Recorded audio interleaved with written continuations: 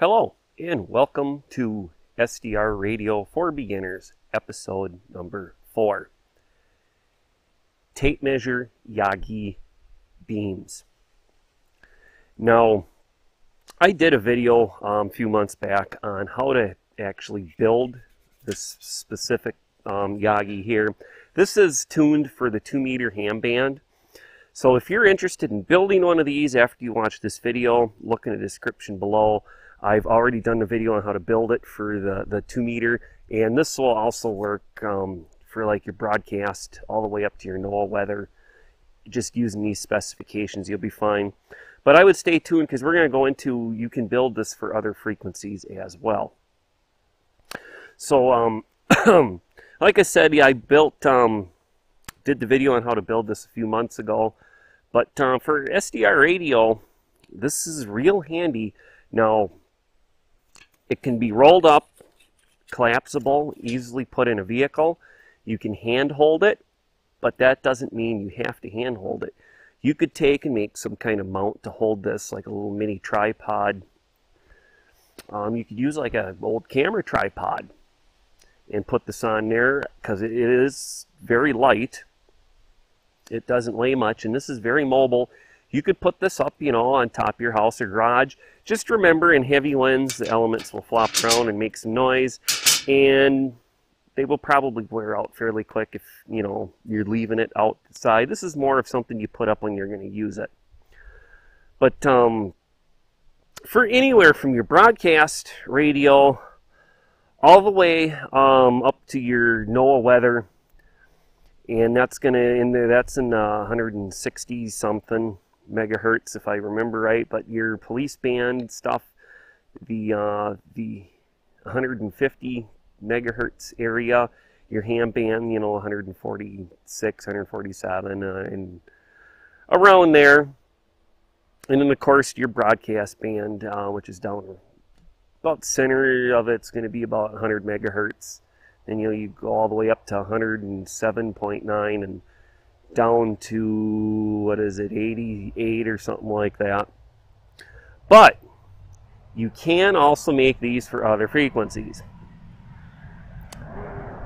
And hold on a second here, I got a big truck driving by.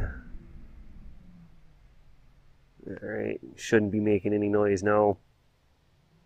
But you could also make a smaller version of this for like 440, which is a 70 centimeter ham radio band, or you could use that same antenna for your FRS radios because they're right there close to the 440.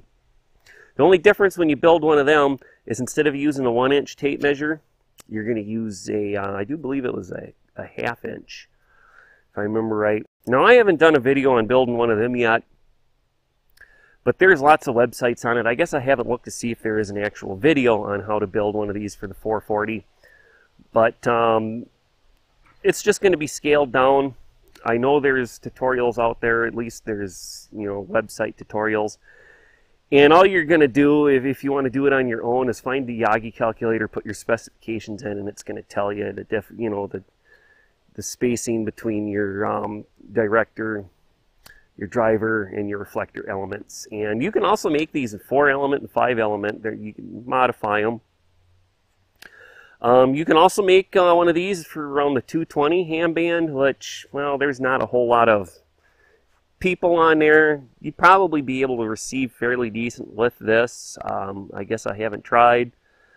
Well, for the 220, yeah, you'd probably want to make a scaled down version.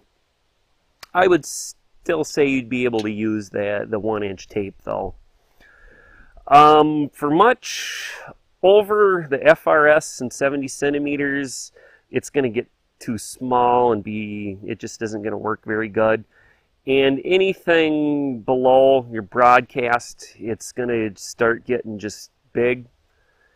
And I mean, the tape measure elements are, you know, they will bend. And that's the nice thing, like I said. What I do if I want to put this in my truck is I roll them up, put rubber bands on there. And I also made it, I got 2 wing nuts here so I can take the handle off. And I use this primarily, I keep it in my truck.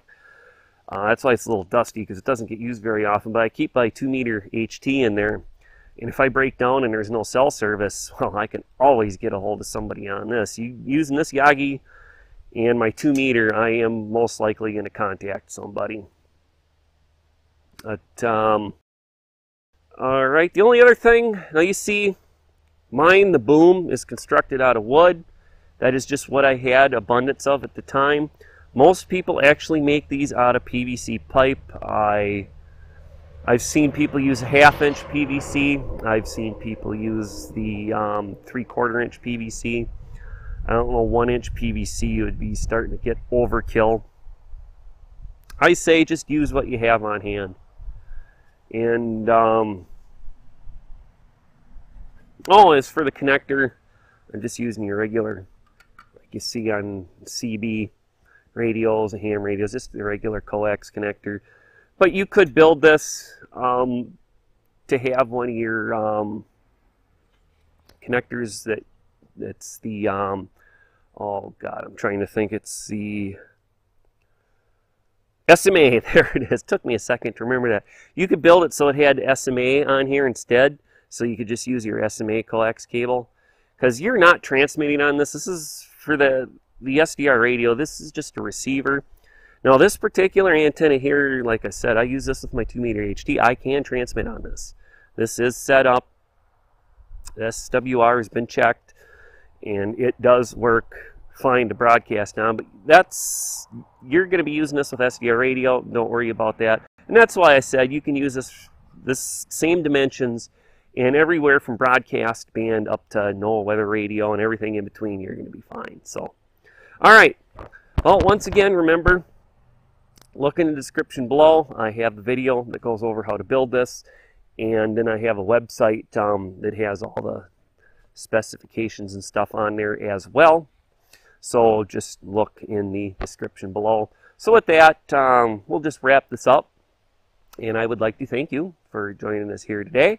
If you found this information useful, please give us a thumbs up. Appreciate it big time.